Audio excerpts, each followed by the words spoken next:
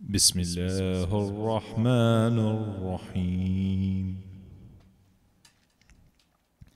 قل نزله روح القدس من ربك بالحق ليثبت الذين آمنوا وهدى وبشرى للمسلمين.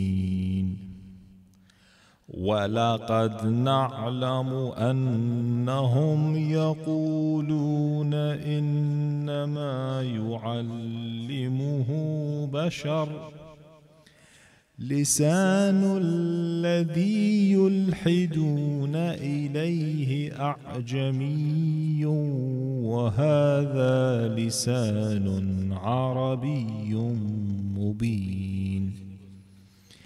إن الذين لا يؤمنون بآيات الله لا يهديهم الله ولهم عذاب أليم.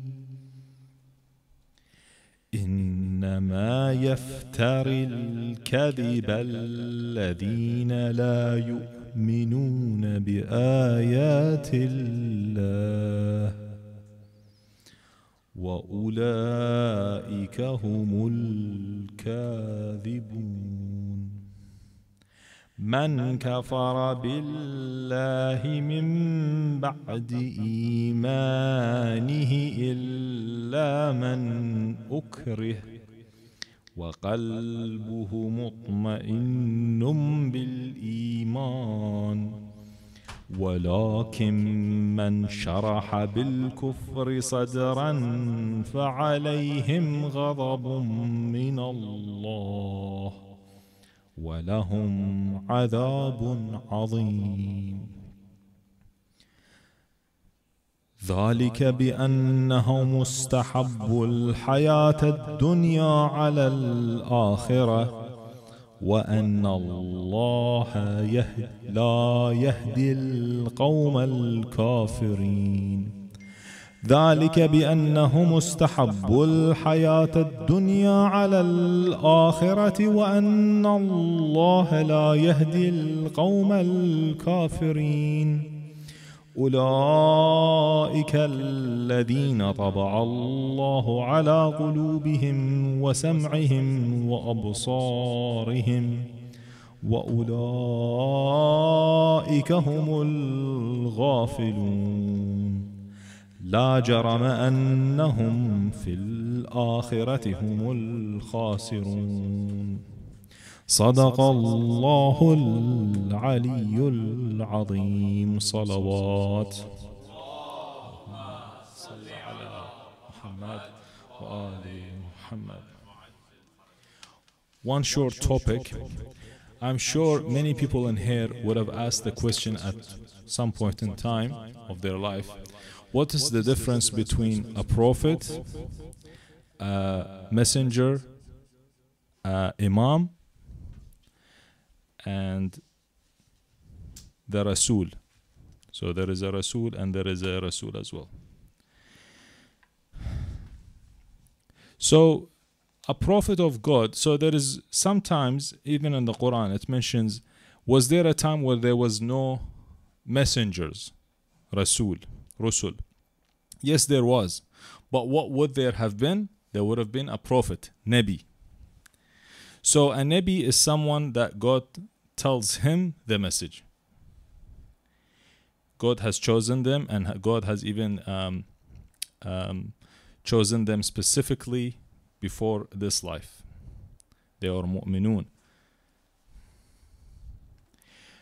And then there is a higher rank, that's a messenger. So the messenger, God tells him, go tell the message to the people. That's Rasul. Now, Rasul usually has, how can you say it, successors or nuqaba in the Quran, or imams. Prophet Moses alayhi salam had 12, Prophet Isa alayhi salam had 12, and many others also have imams. God is the one who chooses the prophets. God subhanahu wa ta'ala always uses the word جَاعِلُونَكَ to Prophet, as the doctor mentioned, to Prophet Dawood alayhi salam, or جَعَلْنَا. So God is the one who chooses them. God is the one who ينصبهم, places them. The Imams and the Prophets by the Wasiyah. So the Imams, they are leaders. That's a higher rank. So Prophet Ibrahim alayhi salam, when he passed the test, then he became Imam, a leader. Each ummah has an Imam, and Nabi Muhammad is the Imam of this ummah.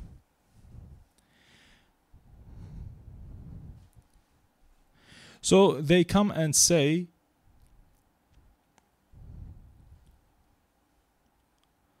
Bismillah ar-Rahman ar-Rahim, Sallu ala Muhammad wa ali Muhammad.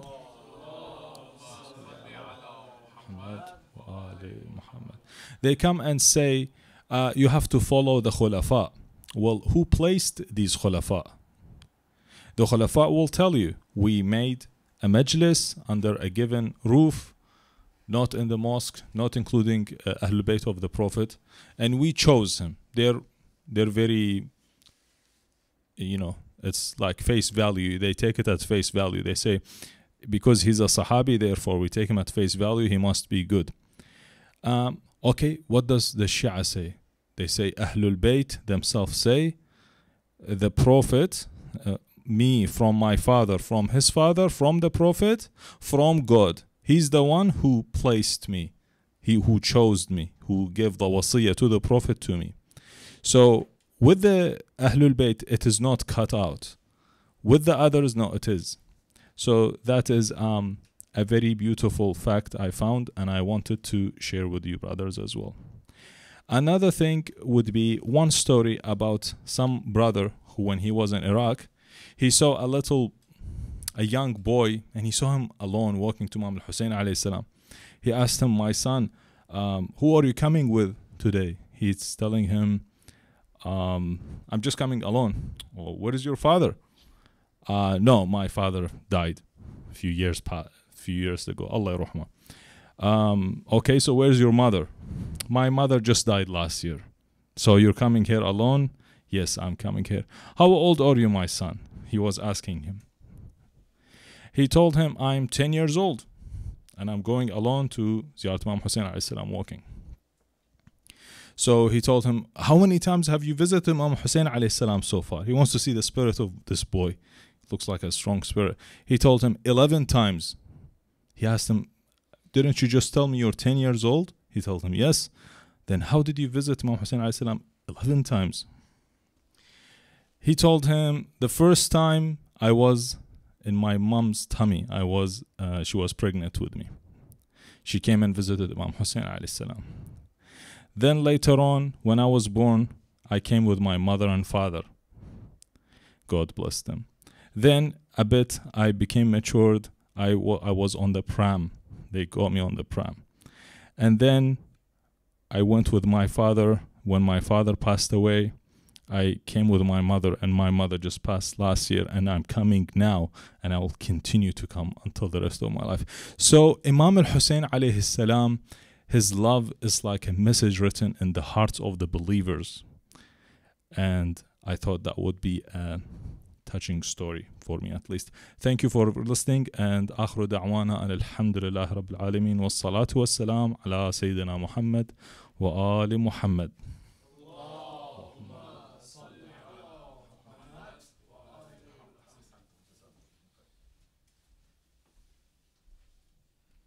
صلوا على محمد وآل محمد.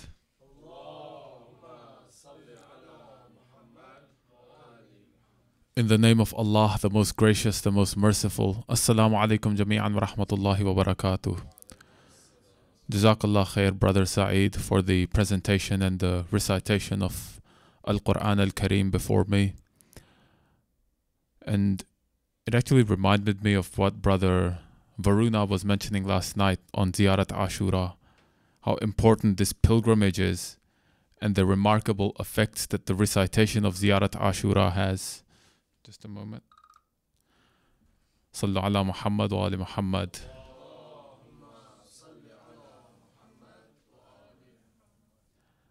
So, and one part that he mentioned, which I love, there's a part in Ziyarat Ashura, something along the lines of Allahumma mahyaya mahya Muhammadin wa ali Muhammad wa mamati mamata Muhammadin wa ali Muhammad. Ya Allah, let me live like Muhammad wa ali Muhammad and let me die like Muhammad wa ali Muhammad alayhim الصلاة والسلام. Such a powerful area, especially when we contemplate over it, especially with the added context of knowledge of how exactly these personalities lived, the virtues that they adhered to, the principles that they lived by, how firmly they clung on to those principles even with all of the obstacles that attacked them from every direction. When you look at that, it inspires you to be better in life. This is what it truly means, not blankly reading. And this is the deeper level of Islam, which inshallah we can all get the opportunity to explore and benefit from. Inshallah, with that said, I'd like to invite our dear and respected Hajj, Dr. Abdul Sa'ad, to deliver the main lecture for tonight. Please welcome him with 3 loud salawat ala Muhammad wa ali Muhammad.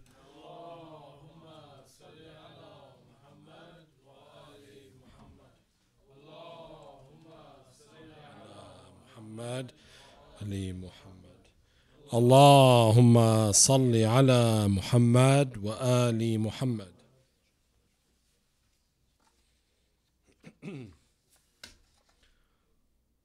أعوذ بالله من الشيطان الرجيم. بسم الله الرحمن الرحيم. رب اشرح لي صدري ويسر لي أمري واحلل عقدة من لساني يفقه قولي. صدق الله العلي العظيم. الصلاة والسلام عليك يا سيدي ويا مولاي يا أبا عبد الله. صلى الله عليك يا سيدي ويا مولاي يا إمام الحسين يا سيد الشهداء. صلوا على محمد وآل محمد.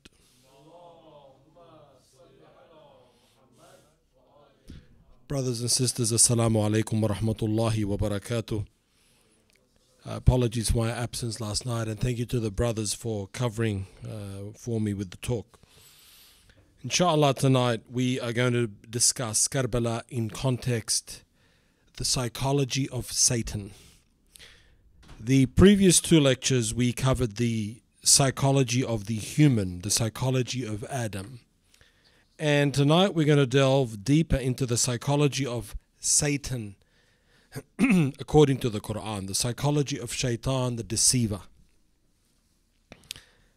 Satan is the grand deceiver.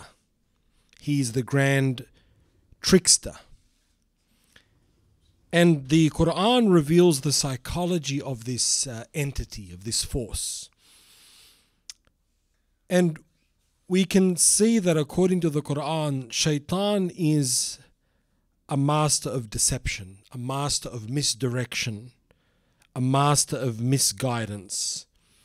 And one of the main methods of Shaitan, one of the main psychological tactics he uses, a form of warfare against humanity.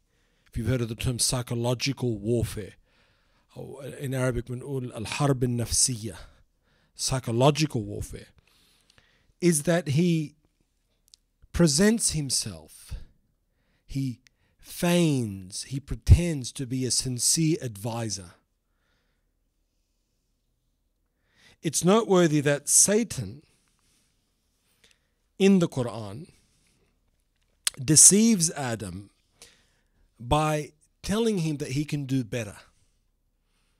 Remember, Adam is in the garden in a state of bliss, in a state that's free of shaqa, free of hardship and adversity. Yet Shaitan, like the con man he is able to sell Adam a dream, sell him an upgrade package that doesn't exist, to present himself as giving him a better deal than God. بسم الله الرحمن الرحيم. فوسوس إليه الشيطان قال يا آدم هل أدلك على الشجرة الخلد وملك لا يبلى. But Satan whispered to Adam, saying, Adam, shall I show you the tree of immortality and power that never decays? So we see here that Satan, Shaitan, is a trickster, a fraudster, a deceiver. One of the words we could use is a charlatan. Charlatan. A liar. Imagine this. Imagine you live in a penthouse. You live in a luxurious apartment right at the top of a building, full of luxury and comfort. But then someone comes along and convinces you that there is an even better apartment you could live in.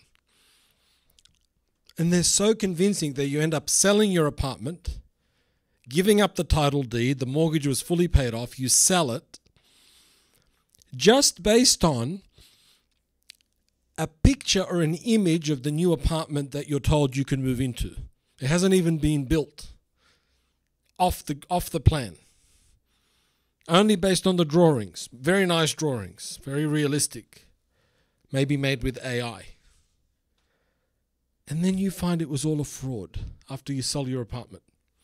You end up penniless, homeless, and on the street, having been duped, conned, fleeced, defrauded.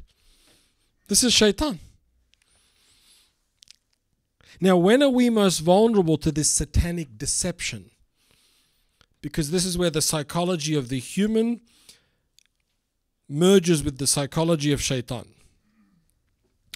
We are most vulnerable to the satanic deception when we have dropped in our level of awareness. We've dropped in our level of consciousness. And one of the negative emotional states that gives Shaitan a foothold into our life is the emotion of fear. Fear. Fear is actually the master emotion that allows Shaitan to gain a foothold into our kingdom. Fear. The tradesman who fears not making money, so he cuts corners, he uses poor quality material, he does a poor job, but he charges top dollar. To do the waterproofing on a house, he cuts corners. He does not do the job with integrity. And months later, the family living in that home are affected by dampness in the walls and the leaking, the growth of mold. The children in the home develop respiratory problems due to the mold.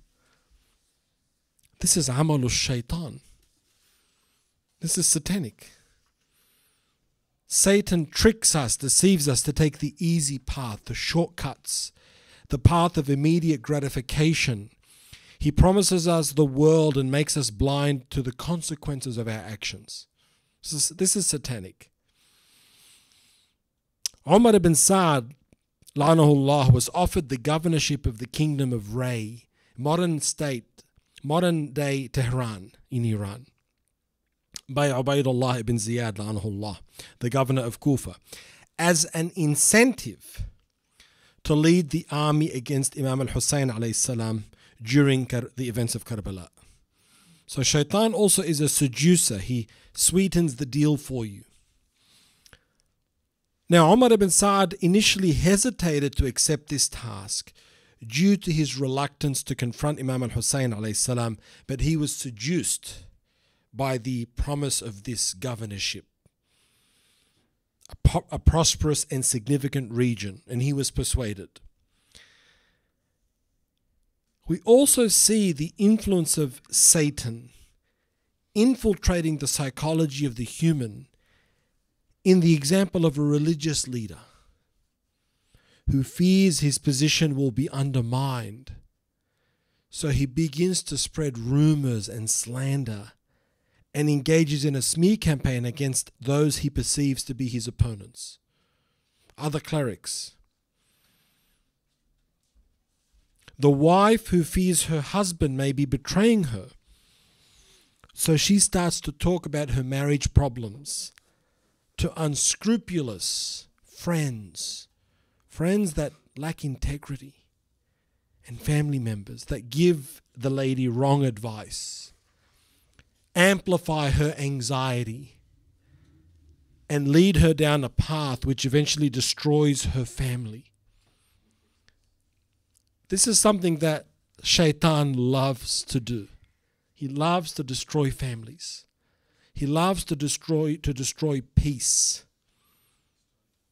Or the husband who feels insecure about his wife not respecting him. So he begins to treat her with harshness and unkindness. He starts talking to family and friends about his marriage, and they give him the wrong advice. They tell him to treat his wife harshly and with coldness, leading the home situation to spiral out of control. So what I'm telling you here is Shaitan often comes to us in the form of an advice giver. Isn't that how he came to Adam? As an advice giver? Will I guide you to this tree that will give you everlasting life and great power? He came as an advice giver, like a good guy. Satan often comes to us in the form of an advice giver. And when do we seek advice? Often when we're fearful, confused, distressed. Adam was deceived by Shaitan, who came to him disguised as a sincere advice giver. Now we can speculate that Adam at the time of the deception was suggestible to being deceived. This is a very important word. He was suggestible. He was open to suggestion. Suggestibility is a term used in psychology. In the context of sales, marketing, and hypnosis, how suggestible are you to this marketing technique? How suggestible are you to being hypnotized? How suggestible a person is means how easy is it to influence them, which means for them to be influenced to experience certain emotions, and those emotions weaken the aql, weaken the intellect, which open up the person to make decisions that are not in their favor. Like to buy something that they don't need, to invest in something that's not good for them, to do an act that is adverse or has a negative consequence to their spirit. To do things that are not in their best interest. This is suggestibility. Fear is a master emotion which makes you suggestible. We went through a pandemic for I don't know how long, 2 years, 2.5 years, and the fear was cranked up. Now that the fear has resolved, many people can think more clearly about what happened and some of the unscrupulous strategies governments used to influence the behavior of the population, which now the psychologists have said, yes, we advise the government how to make the population fearful so that they would engage in certain behaviors that if they were thinking more clearly, they would not do. Right? This was masterminded. If I can make you fearful of losing something, missing out on something, I have a high chance of influencing your behavior. And then I can suggest to you what you need to do to avoid the feared outcome. Like Shaitan did to Adam. You want a better deal? You want immortality? You want power? Do this. I'm going to give you the upgrade package. You know what a Ponzi scheme is? It's like a Ponzi scheme, right? You can look it up for those watching online on the audience. Ponzi, Ponzi scheme. Satan tricked Adam by offering him eternal life. Now we can speculate that Shaitan was able to instill some form of fear in Adam, the fear of losing out on an opportunity to have immortal life and power. But look at how much of a con man Shaitan is. Adam was already in the Garden of Bliss.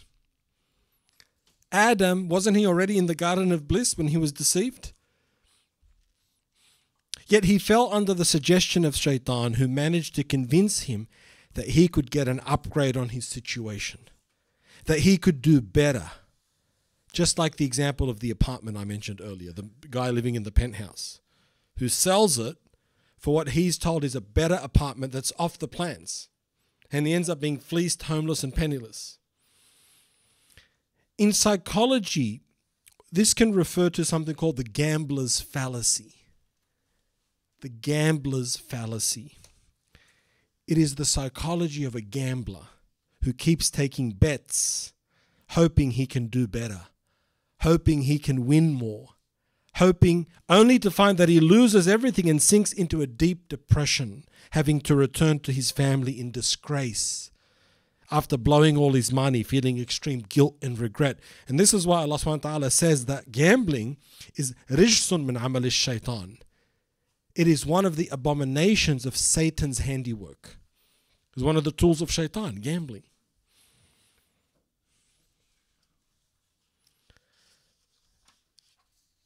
So, if we want to protect ourselves from shaitan, if we want to buffer ourselves, one very important practical piece of advice is we have to be aware, who do we seek advice, nasiha, from? When we are confused, have fear, have doubt, or in a state of crisis. This is a very important point, for when we are emotional, fearful, upset, have doubts, or are confused, we are susceptible to bad advice and being misled or misguided. It is incredibly important whenever we are navigating any sort of crisis in our life that we only turn to people who we trust for advice, who have a track record of being wise and prudent, who are emotionally balanced and will not take advantage of us by using our situation as a source of gossip or giving us bad advice that lacks wisdom and makes the situation worse. For this is one of the footholds of Satan into our lives, Satan being the deceiving, misguiding force. Yusuf's brothers, alayhi salam, Yusuf alayhi salam, his brothers plotted to kill him because they were afraid of his status. They envied the close position he had with Nabi Yaqub alayhi salam, so that they feared that he would be given a high status and that they would lose out. So they conspired to get rid of Yusuf alayhi salam. Now when Yusuf alayhi salam is reunited with his father and his brother Benjamin, as well as the brothers that conspired to kill him, what does Yusuf say? Yusuf alayhi salam says, من بعد أن نزغ الشيطان بيني وبين إخوتي.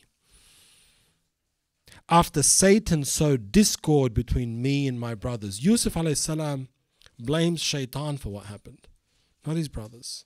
Satan sowed discord between me and my brothers. Satan sows discord, enmity, conflict, strife between a husband and wife. صلوا على محمد وآل محمد.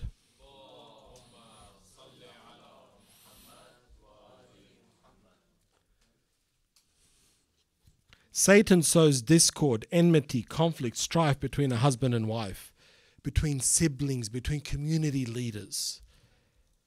The Adamic creature the Quran introduces us to was highly susceptible to being deceived by shaitan. Now here's a very important point.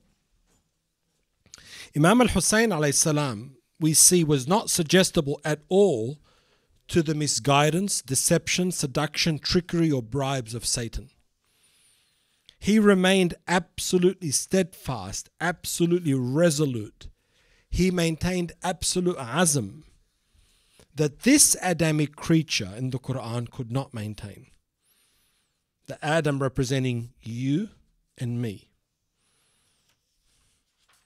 And this once again positively proves that Imam al-Hussain alayhi salam, as a member of the purified progeny of Muhammad sallallahu alayhi wa alihi, Allahumma salli ala Muhammad wa ali Muhammad, as a member of the Ahlul Bayt alayhim salam, stands in total distinction to the entire created Adamic order, and that he is a member of a household that stands above the entirety of the Adamic creation, at the peak, at the apex of the human created order. He no doubt is a servant of Allah. He is a creation of Allah. He's not divine. But he stands at the absolute pinnacle of the human created order, along with his grandfather, father, brother, and mother, alayhim as-salatu was-salam. at the helm of this entire universe where we started our lectures a week ago is Allah Azza wa Jal. And directly beneath Allah, given authority over this entire universe, wilaya, is Muhammad ibn Abdullah sallallahu alayhi wa alihi. Allahumma salli ala Muhammad wa ali Muhammad. He is given wilaya, guardianship, jurisdiction over all of creation, and he is sent as a mercy to the entire cosmic order, to all worlds known and unknown. And this wilaya is directly given in that vertical chain of authority to Ali ibn Abi Talib alayhi salam, who after the departure of Rasulullah sallallahu alayhi wa alihi was given this jurisdiction, and directly after him it was given to Imam al-Hasan alayhi salam, and then Imam al-Hussain alayhi salam, and then Imam Zain al-Abidin alayhi salam, then to Imam al-Baqir alayhi salam, Imam al-Sadiq alayhi salam, Imam al-Qadim alayhi salam, Imam al-Ridha alayhi salam, Imam al-Jawad alayhi salam, Imam al-Hadi alayhi salam, Imam al-Askari alayhi salam, and finally to Al-Qa'im, the master of our age, Imam Muhammad al-Mahdi alayhi salam, Ajjalallahu ta'ala farjahu al-Sharif. Salli ala Muhammad wa ali Muhammad. Is it any wonder that Shaitan launched his most daring, brazen, flagrant attacks against this holy household? Satan and his confederates, the conscripts he co-opted from the humans, who he seduced and misguided to sell out their akhirah, to sell out their loyalty, their fidelity to Rasulullah sallallahu alayhi wa alihi, after coming to an undeniable recognition of the status of Imam Ali alayhi salam. As the Shia of Ali alayhi salam, we repudiate Hizb al-Shaytan, and it is incumbent upon us not to succumb to the misguidance, false promises, seductions and deceptions of this anti-Khalifa, anti-human, anti-Adamic entity who unsuccessfully sought to destroy the progeny of Muhammad ibn Abdullah sallallahu alayhi wa alihi.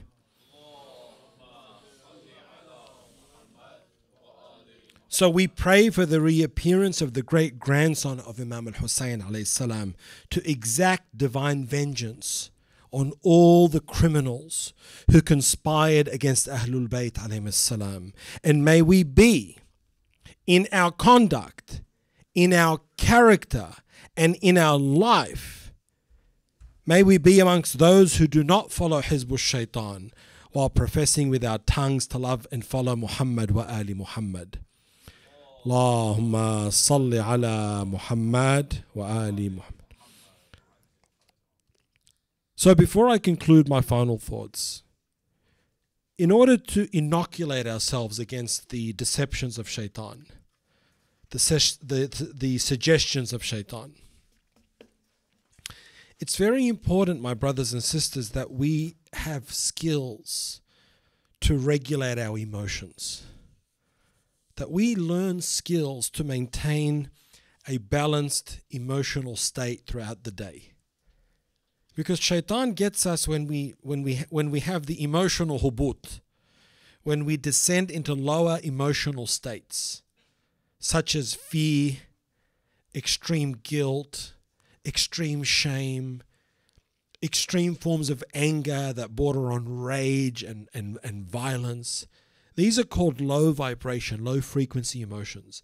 And it's at these lower frequencies that the shayateen live. They inhabit these lower frequencies. That's why you find someone gripped with fear and anger and rage and venom and vice. They become attracted to vile acts, vile thoughts, vile words.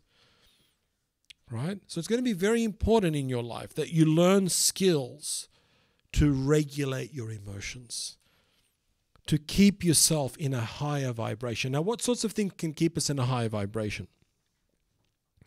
The connection to the holy ones, the connection to the sources of the sacred, being as much as we can in a state of tahara, purity, being on wudu throughout the day, drinking pure water, eating clean foods. This has an impact on your psychological and spiritual state. Because everything you eat has a vibration. So reducing your intake doesn't mean you can never have snacks or junk food, but moderating your impact of these things, drinking clean water instead of sodas and sugary drinks, eating high quality foods, eating cleanly, right? Moving your body, exposing yourself to high frequency, high vibration material, such as Quran, Anashid, Latmiya, beautiful recitations of ziyarat, right? Avoiding things that create a lower or negative vibration. The other thing that's very important to keep shaitan at bay is being very prudent with who you share your problems with. Now, we are social creatures. We need to talk to other humans. It's very healthy to talk to someone, a friend, a parent, a trusted advisor, even a therapist, a coach, or a counselor. But you have to be prudent. Prudent means you have to be wise. Don't open up the problems in your life just to anyone that will listen. Random people. Your average person, my brother and sister, with respect, is pretty clueless. A random person on the street. You open up to them about your marital problems, about things that are affecting you. This person may not have the capacity to guide you. Right? They may inadvertently misguide you, and sometimes people on purpose misguide people. Do you want an example of that? Interested in an example? Here's a controversial example. Many women will misguide other women when it comes to the topic of marriage. They will project their failures in their life onto a young lady and give her the wrong advice. Because that lady has suffered in her life, or that lady has had a bad experience with men, and she sees a younger sister, and something in the heart comes and says, you know what, it might be unconscious. It's like, I'm going to give her the advice, but that advice is going to lead her to miss an opportunity, or that advice might lead her to destroy her marriage. Right? Now, sometimes it's malicious. Often it isn't, but sometimes it is. We're complex as humans. So I'm not advocating that people become paranoid. I'm advocating that you be prudent. Who do you share your problems with? So what are the features that you know someone has got wisdom or hikmah if you share a problem with them? Here are some signs to look for, that someone is wise and is worthy of you seeking their counsel, their advice. Number one, after you talk to them, you feel better. They're not going to say, yes, you're right, that was awful, and that person's a narcissist, and you should get divorced if it's a marital problem. They're going to say, oh, okay, I'm really sorry to hear that. What's been happening? What have you tried? What's going on? They're going to try to validate and understand. They're going to ask questions. They're going to try to wisely understand the situation from multiple perspectives. They may even challenge your perspective. You may be convinced that you're the victim and this person's bad, and say, no, hang on. Let's just think this through. Rather than immediately taking your side. Now, it may be justified that you've been victimized or wronged, but it may not be helpful for you, right, to just hear one side of the story or be in an echo chamber. So one of the signs that you're dealing with a wise person is they're going to get you to develop a more balanced perspective on the problem. They're not going to immediately collude with you and amplify your fear and amplify your anger and get you all right. They're going to say, hey, let's calm down. Let's look at the situation. Another feature of a wise person that is worthy of you seeking their advice or counsel is that they're going to help point out your strengths. What capacity do you have to deal with the situation? They might give you some practical ways forward. They're never going to profess that they have the exact answer. This is exactly what you should do. They're going to make suggestions. They're going to say, you might consider trying this. They're going to aim, whenever possible, if there's a conflict with another human, for a peaceful resolution. They're going to be transparent. They're not going to want to play games and triangulation and let me talk to them, but then I won't tell you what happened, and then it gets like a bit of a gossip party. They're really going to be someone that's going to wish that you haven't come to them. It's going to feel like a burden because they hate to see that you have this problem. It's actually going to be, it's going to sadden them that you're going through this versus, oh, give me all the juice. You know, what happened? Give me the forensic detail. This is not a good sign. I want to just lap it up, all the detail, like a drama now. This is part of the psychology of shaitan. Now, I'm not saying a person that does this is shaitan or a shaitan. I'm saying this is how shaitan sows discord, enmity.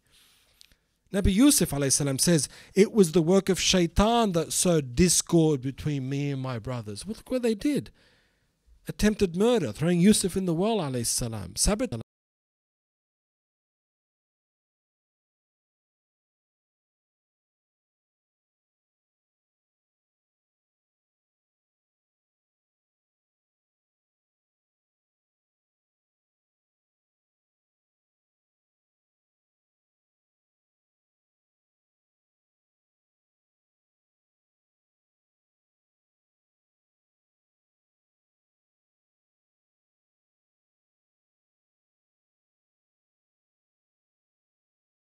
Make it a song and dance and extract information and use it for gossip and make it their whole life. That's not healthy. A person who gives you wise nasiha wants to help you to be on your way. I want to help you. I hate that you're in this situation. How can I help you? How can I give you some advice? How can I help you just and listen to you and maybe find a way to resolve this peacefully? Someone might come to you with a conflict in our community between two brothers or religious scholars or leaders. Don't pile it on. Say, yeah, I disagree with this scholar and I disagree with, he doesn't support this. And no. You are now colluding with Hizbul Shaitan. You are creating strife. If you have an opinion, you can offer it in the correct academic context. But that's usually going to be rare. Most people are going to be dogmatic and have positions. They're going to be like a boxing match. Shaitan has made our community here lose so much. In our mosques and in our centers, we've lost so much potential. So much of the young brothers and sisters. So many missed opportunities. You don't think Shaitan is active in the community? He's very active. He takes people down. He makes a young brother doubt himself. You're never going to get married, or it's too hard. Or he makes a young sister doubt herself. And by the way, one of the main arrows of shaitan that I see with the sisters, I'm going to address the sisters and the brothers. I'm talking freely now, no notes. One of the main arrows of shaitan I'm seeing with our sisters is the arrow of pride. Takabbur. I'm better than this brother. He doesn't earn as much. He can't give me the $100,000 wedding. I'm the prize. Shaitan dangles the carrot in front of her, then you're 35, 36, 37, 38. It's like, oh my God. Miss the bus. Miss the bus. Pride. We may not like to hear this. I'm not accusing every sister. I'm not doing that. But some sisters have succumbed to such a level of hubris, such a level of grandiosity, that a normal brother working a normal job, not good enough. She wants the Instagram dream. Okay, this is shaitan. He sells you the dream and in the end leaves you penniless. You say, wait, ya laytani, my God, why? Time's up. Shaitan's happy. So pride is a big one. Now, am I impugning all our sisters? No. There are sisters that are very sweet, very humble, truly have the akhlaq of Sayyidah Zahra in our community. And many of them are hard done by the brothers who do not see their worth and compare them to these proudful sisters unfairly. So pride is a big one. What's one of the main arrows that shaitan is using against our brothers in the community? Who can tell me what it is? If it's pride against the sisters, puffed up, takabbur, arrogance, what is it with the brothers?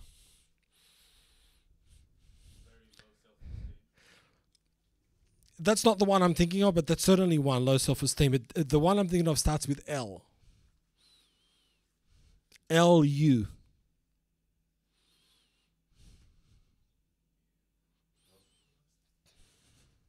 Lust. Unquenchable desire. Constant obsession with lust and images and videos and obsession. Lust. You know that being in a constant state of lust, is that masculine? It's not masculine at all. Lust is one of the main weapons. And what does lust do to a young man? Does it make him more masculine or less masculine? Less. He's obsessed. He's weak. He can't even look at a girl in the eye. That's one of the main weapons of shaitan for our brothers, lust. And it's a big one. It's not easy. Allah subhanahu wa ta'ala confirms. Bismillah ar-Rahman ar-Rahim. زُيِّنَ لِلنَّاسِ حُبُّ الشَّهَوَاتِ مِنَ النِّسَاءِ. That's the first thing Allah lists. That the greatest thing that man desires on earth, مِنَ النِّسَاءِ. Number one, the woman. And then Allah lists other things. وَالْبَنِينَ. And then sons. You want legacy. You want kids. وَالْقَنَاطِيرِ الْمُقَنْطَرَةِ مِنَ الذَّهَبِ وَالْفِضَّةِ. And hoarded heaps of gold and silver. And well-tilled land. You know, your investment properties. But the number one is women. Lust. Lecherousness. Licentiousness. So the brothers are paralyzed by lust. And are becoming emasculated. And obsessive, and the sisters are being attacked with pride and are getting so puffed up. Shaitan happy or unhappy with that? Very happy. Why is he happy?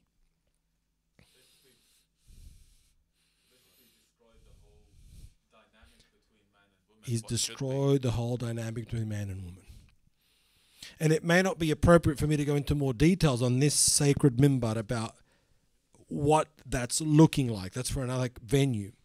But what I want to tell the sisters is, my dear sisters who may be listening to this, I'm not telling you to be so humble that you settle for less, or you be with someone that you feel like you're getting a raw deal. I'm not saying that. I don't want people to marry people because they feel like they have to. But what I'm saying is, let's what's the word? Let's detoxify ourselves from the scourge of the Kardashians. These disgusting, despicable people, these shayateen, right? These influencers, despicable people, horrible people, awful people, who are the conscripts of shaitan, themselves victims of shaitan. I don't see them as necessarily evil. They're victims. They're possessed. You think they're happy, these influencers? But they're becoming the role models for many of the sisters. That if you meet a brother that maybe earns $50,000, $60,000 a year, just starting out in life, young brother, nothing wrong with him, handsome, fit, works out. No, not good enough. Because he can't give me the wedding that's going to be worthy of the Instagram reels. Shaitan. Or the brother so consumed by lust that his mind is distorted. He's lost touch with his masculinity. And the antidote to these things is not hard. Shaitan wants us to convince us it's so hard. No, first of all, awaken, be aware that I'm getting programmed by this garbage. So for the sisters, you want to give yourself an edge in the modern day marriage market? Detoxify yourself from the influencer, prideful, toxic mentality. You'll immediately be more feminine. You'll immediately be more attractive to the right guy. You'll be a winner. Shaitan doesn't want you to win. He's going to convince you that what's available isn't good and you can do better. You can do better. Like he tried to convince Adam, you can do better. Adam's in the garden of bliss, and he convinced our father that he can do better. You get it now? This is Shaitan. You can do better. You can keep waiting, keep waiting, keep waiting, keep waiting. And this is the psychology of a lot of the sisters. I can do better. I can do better. It's like, uh-oh, there's no one left. You got played. You got played. For the brothers, practically, it is understanding that this issue of lust cannot be, what's the word? Beaten. Cannot be defeated purely by willpower, brothers. This is a very powerful force. You need to get on your knees. You need to turn to Allah and say, Ya Allah, this thing is getting to me. I try and I try. You need to call out to our Imam عليهم السلام and ask for their intercession. نادي عليا مظهر العجائب يا علي يا علي. And of course we're not praying to Imam Ali as Allah. Ya Ali, is'al li Allah. Oh Ali, ask Allah on my behalf. You can say it in English. Due to the incredible closeness you have with Allah subhanahu wa ta'ala. Ya Ali, ask Allah to strengthen me. Ya Ali, ask Allah to make you one of my advisors, to make you one of my personal, that you be my master, that you give me guidance by the permission of Allah. You want to beat this on your own? You know how weak your willpower is? You think anyone can beat an addiction through their willpower? There has never been a human on earth that beat an addiction through willpower. There has never been an alcoholic or a gambler or any. It always is beaten through a spiritual awakening. So don't expect yourself to do it with the willpower. So the brothers have to take the sword of Ali against lust and reclaim their manhood. And the sisters have to pick up the tasbih of Sayyidah Zahra alayhi salam and reclaim their femininity and their dignity and their softness. Not softness as in you're a doormat, sisters. No, a femininity that is strong. Sayyidah Zahra was no weakling, astaghfirullah. When she needed to stand up, she stood up against the tyrants.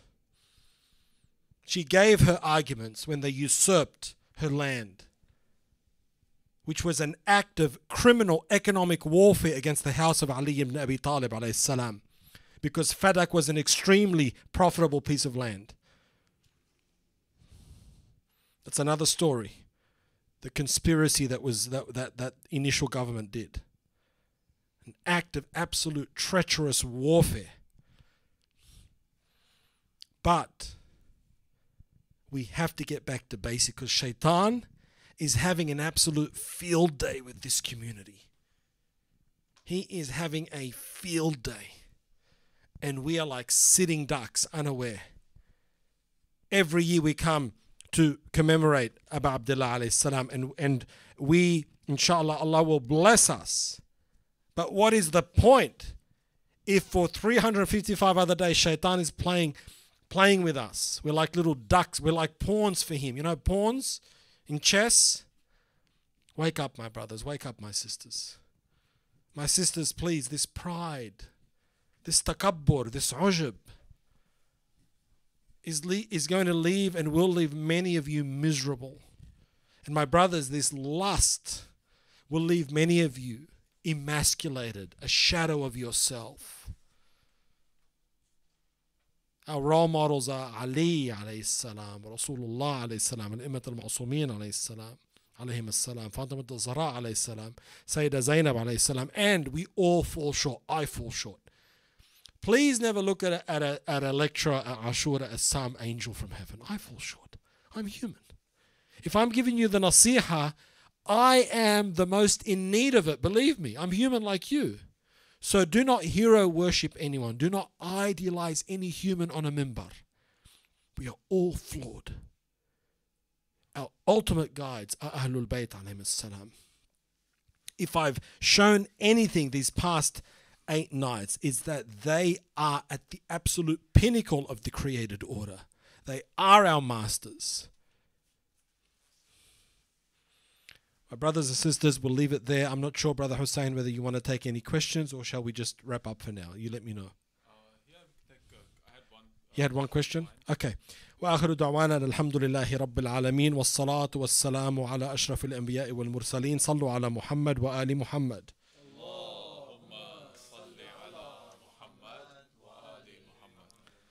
So my question was, I was thinking about what you mentioned earlier, of course, the idea of overcoming your obstacles or your addictions through willpower as opposed to, like tawassul or dua to Allah. Yes, seeking guidance. Yes. So I think there the way I've seen it, doesn't necessarily have to be a conflict between the two. It can all, like the way I've seen it, you put your willpower in there and Allah subhanahu wa ta'ala and the Ahlul Bayt amplify that willpower. Perfect. Perfectly stated. Yes, your willpower is energized, is vitalized. Because your willpower on the horizontal plane is now plugged in to the vertical plane. So it's like you're plugging in the power from a higher vibration. Yeah, so I'm saying that your willpower on its own is not enough. But in concert with tawassul, in concert with your contact with the sacred, with the purified progeny, with Allah subhanahu wa ta'ala, with the ziyarah, with the Quran, with dhikr, is amplified. It's like turbo mode, running on all cylinders. Yeah, that's a great distinction. Thank you, Haj Hussain. Any other questions?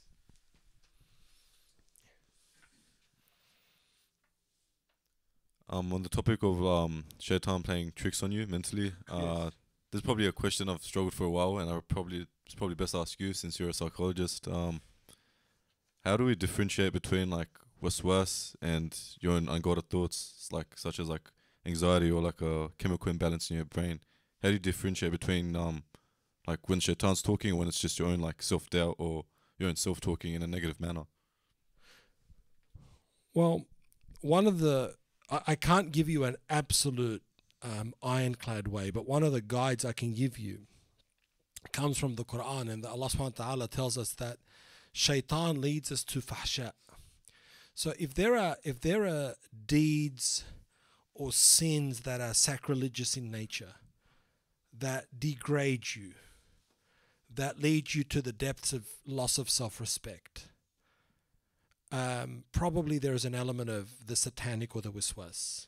So in general, we could say the whole pornographic industry is from Amal al-Shaitan.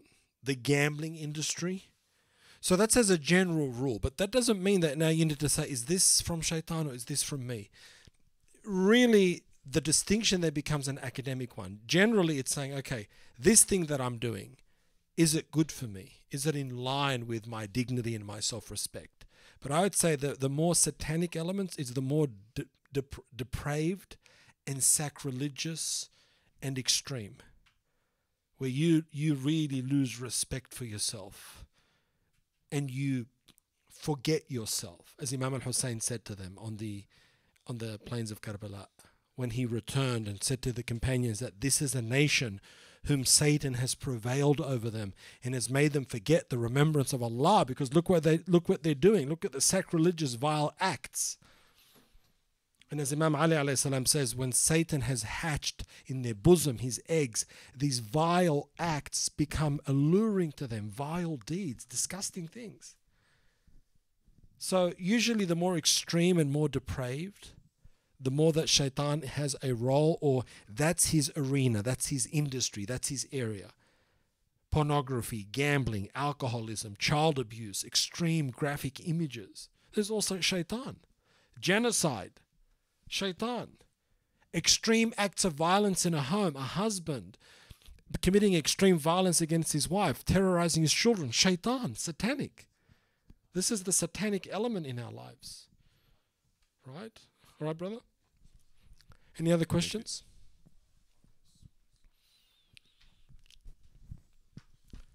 Yes. I just wanted to give the comment, but alongside with it would be my thoughts as well. So women that wanted marriage, from what I've heard, is that they were told to read Hadith al-Kisa, Okay. and within 40 days someone suitable would come along, and it turns out that they have their trust works out, and it works out as a good Alhamdulillah. marriage. So it seems like, as you're saying, it doesn't just connect them to the vertical plane, the holy, but also purifies them. Yes. And so that's one way, at least for the sisters. Now for the brothers, I haven't heard much, but okay. we have our own ways, I guess. Lay off the bad stuff, I guess. Stop getting visually stimulated so you can get your mojo back as a man. Yes, many things, yeah. That's one thing. Okay, very good. Thank you, Brother Said. Anyone else? We're done? Okay. Sallu ala Muhammad wa ali Muhammad.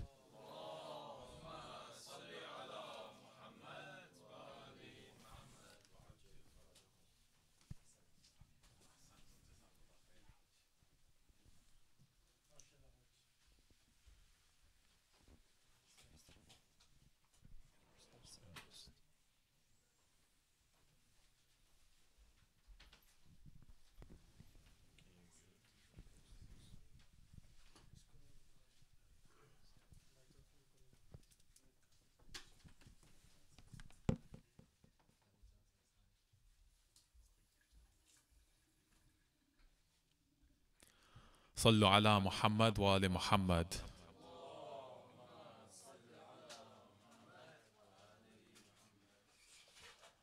Ahsantum, Jazakumullah khairan, dear and respected Hajj Dr. Abdul Sa'ad, for that incredible lecture and the Q&A that followed. Inshallah ta'ala, it guides us all to shift our mindset in life, make different choices, think better of ourselves, and if we are too prideful, inshallah, to remove that pride, find the right balance and equilibrium that we need in our lives, inshallah. Tonight is the martyrdom of our beloved Alamdar Abbas ibn Ali ibn Abi Talib, عليهم الصلاة والسلام. May the peace and blessings of Allah subhanahu wa ta'ala be upon him. Other than Imam Hussain alayhi salam, perhaps the one that moves the heart, that stirs the heart, that pierces the heart more than any in Karbala, is Abbas ibn Ali alayhi salatu wassalam, the flag bearer of Abi Abdullah al-Hussain, the backbone of his army, the one who was to Imam al-Hussain as Imam Ali was to the Holy Prophet, peace and blessings be upon him. He was called Bab al-Hussain, the gate of Imam al-Hussain, just as Ali was the gate of the Holy Prophet, peace and blessings be upon him. Stalwart, steadfast, firm in his loyalty, his duty, his commitment to Abi Abdullah al-Hussain until the very end, following his every command to the letter. All of the family of Imam al-Hussain that have fought on the plains of Karbala have been killed except for Abbas. Abbas is the only one left. Ali al-Akbar has been slain, Qasim has been slain, Aun and Muhammad have been slain. And Abbas, peace and blessings be upon him, is the one who remains behind. He is eager to fight. He urges Imam al-Hussain, give me permission, my brother, let me fight against this enemy, my master, Sayyidi. Imam al-Hussain does not give Abbas permission to fight. He gives him permission instead to fetch the water. And this is why Abbas is called Abu Qirba, the father of the water skin. Abbas gallops towards the enemy forces who are guarding the Furat, the Euphrates River. 4,000 enemy soldiers guarding the Furat. Abbas, peace and blessings be upon him, charges straight through them. He breaks through their ranks and he reaches the Furat with ease. Kneels down. Abbas, peace and blessings be upon him, kneels down and he lifts the water within the palms of his hand. And as he sees that water, He remembers back to the words of Amir al-Mu'mineen, his father admonishing him, telling him not to drink. He remembers the thirst of Sukayna, Salamullahu alayha, al-atash, al-atash. Abbas does not drink the water from the river. The history tells us that he is in such pain, such agony right now because of the thirst and heat of Karbala. He has not drank for days upon days. His heart feels like burning ash, and yet he does not drink from the Furat. He drops the water back inside the river. And Abbas, peace and blessings be upon him, gathers the water inside the water skin instead, and he continues his journey back to Abi Abdullah al-Hussein, peace and blessings be upon him. None of the enemies can come near him. Everyone who comes close to him cuts him down. Everyone who is face to face is struck down by the sword of Abbas ibn Ali, this mighty warrior, this backbone of Abi Abdullah al-Hussein alayhi salam. But there are those who do not fight face to face. There is a man who comes to Abbas from behind and he cuts the right hand of Abbas ibn Ali. And Abbas ibn Ali does not waver. He says, by Allah, if you cut off my right hand, I will continue this journey. And Abbas ibn Ali gathers the water skin inside his left hand. He continues marching forward. And then another man comes behind and cuts off the left hand of Abbas ibn Ali. Brothers and sisters, these were the hands that were kissed by Amir al-Mu'mineen Ali ibn Abi Talib when Abbas ibn Ali was just a baby. Amir al-Mu'mineen knew that these hands would be given in the service of his Imam al-Hussein. He knew these hands would be given in the service of his son Hussein. By Abbas ibn Ali, he kissed these tiny hands when they were so young, and now they were struck down, severed from his body. Abbas continues his journey forward. He continues forward, but the arrows are flying, the rocks are flying. One of the arrows, brothers and sisters, it pierces the eye of Abbas. It pierces the eye of Abbas, and he falls off. He is struck on the back of the head by an iron pole. He is struck on the back of the head, and with the arrow still lodged in his eye, when Abbas falls, he falls upon his eye. And as he falls, the arrow pierces through his skull. Abbas has fallen upon the battlefield, and Imam al-Hussein rushes towards his side. He rushes towards the side of his brother. And Imam Hussain alayhi salatu wassalam is in tears, and he cries, my back is broken.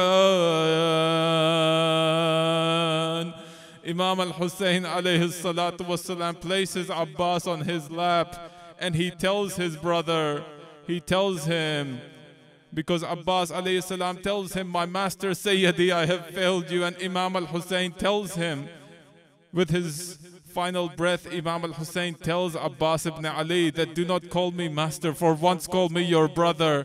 And Abbas ibn Ali, in his dying breath, he calls Imam al-Hussain alayhi salatu wassalam his brother before he is taken from this world, before his soul departs. Inna lillah wa inna ilayhi raji'un.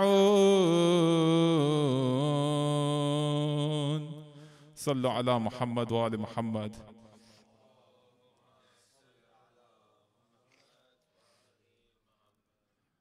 Inshallah, please rise for Latam. Sallu ala Muhammad wa ali Muhammad. Hussain ya Mawla, Hussain ya Mawla, Hussain ya Mawla, Hussain ya Mawla, Hussain ya Mawla, Hussain ya Mawla, Hussain ya Mawla, Hussain ya Mawla, Hussain ya Mawla, Hussain ya Mawla, Hussain ya Mawla, Hussain ya Mawla, Hussain ya Mawla, Hussain ya Mawla, Hussain ya Mawla, Hussain ya Mawla. ما شاء الله ما شاء الله، بارك الله بكم، جزاكم الله خير الجزاء. أفلح من صلى على محمد وآل محمد.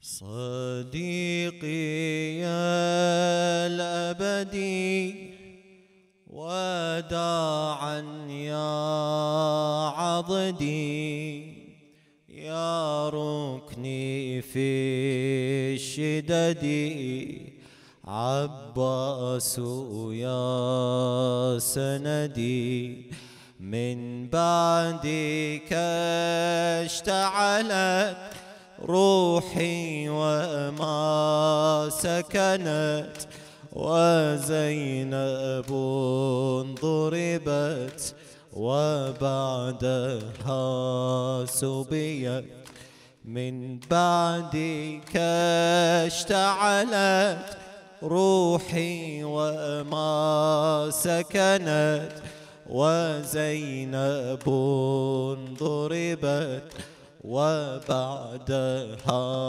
سبيت. يا أخي الحبيب أنت لي طبيب أشرقت دماك ثم سرت للمغيب إننا هنا يا أخي هنا غريب يا أخي الحبيب. ساقي الحرام قمر العشيرة ساقي الحرام قمر العشيرة ساقي الحرام قمر العشيرة.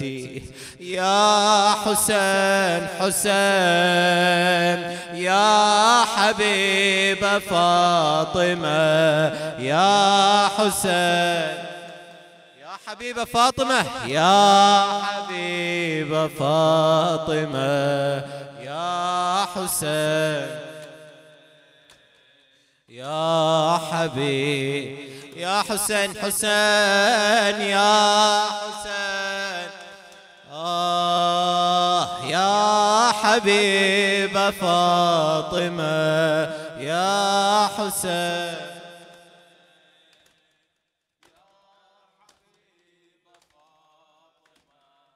يا حسين حسين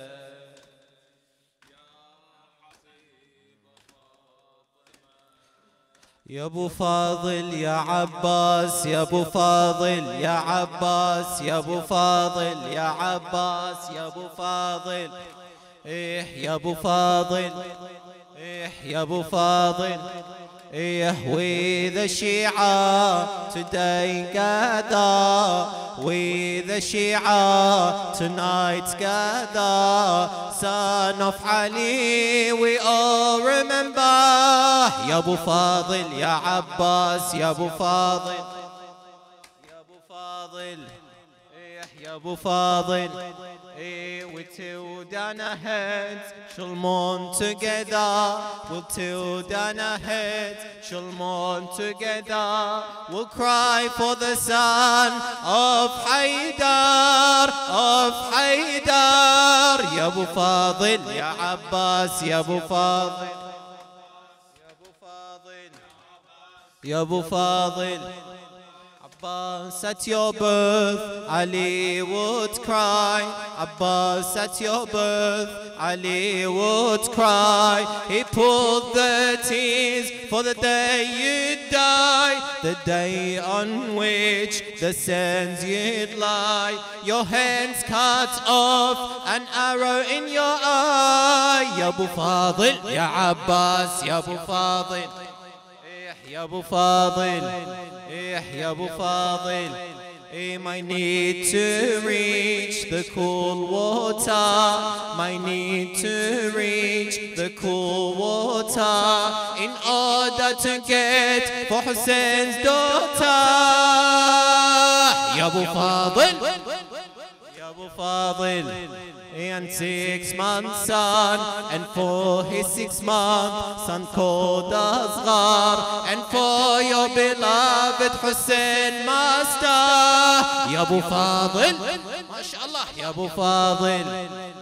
We the Shia shall never understand. We the Shia shall never understand how it felt for you to fall on that land. Ya Abu Fadil, Ya Abbas, Ya Abu Fadil, Ya Abu Fadil.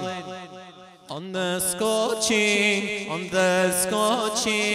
and red hot sands, without your two right and left hands. Ya Abu Fadil, Ya Abbas, Ya Abbas, Ya Abu Fadil, Ya Abu Fadil, Ya Abbas. Salawat.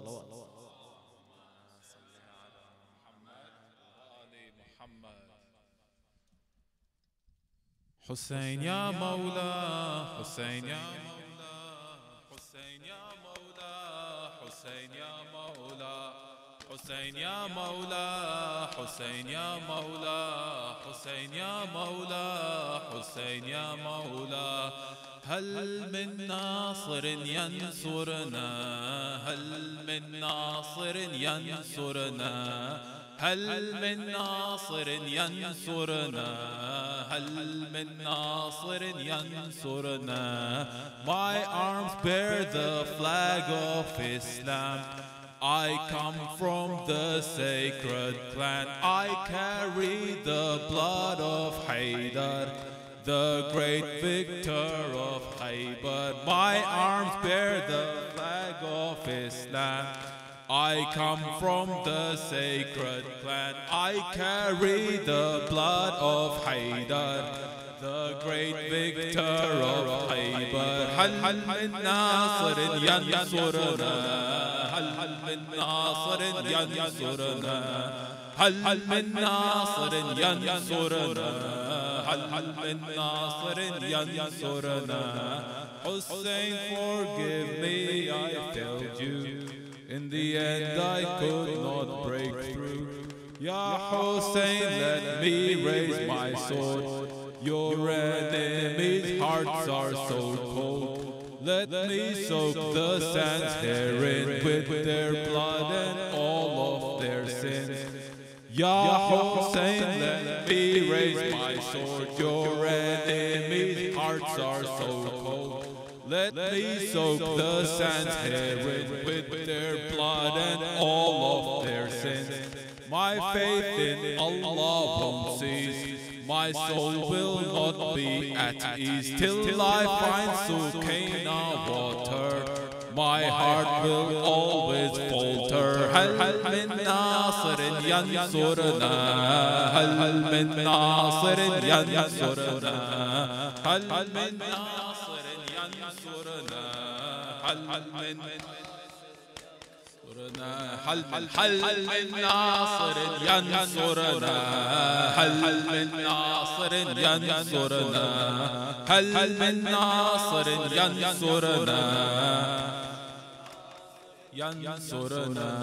I cut straight through the enemies till I reach the Euphrates. My heart feels like burning ash, but all I hear is Al-Atash. Sukaina's cries break my heart. Her voice tears my soul apart. Till she drinks, I won't quench my thirst. I could never be so cursed. هل من ناصر ينصرنا؟ هل من ناصر؟ هل من ناصر؟ هل من ناصر ينصرنا؟ Ya Allah, let me reach the camp. Sukaina's eyes are so damp. Let me give her. Let me give her a sip to drink. If I fail, my heart will sink. Ya Allah, let me reach the camp. Sukaina's eyes are so damp. Let me give her a sip to drink. If I fail, my heart will sink. هل من ناصر ينصرنا؟ هل من ناصر ينصرنا؟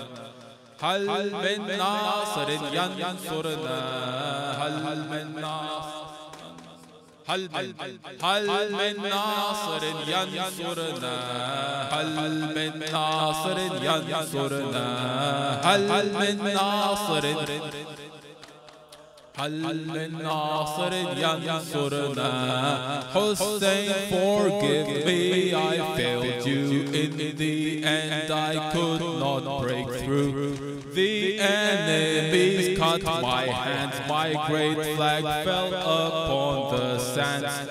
My brother, do not shed tears, please forgive me, my death draws near.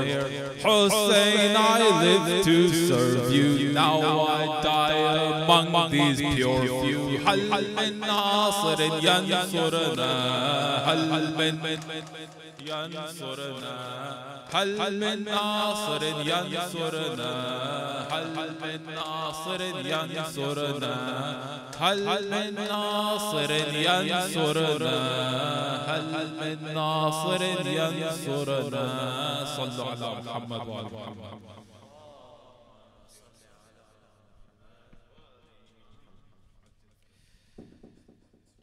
نتوجه إلى زيارة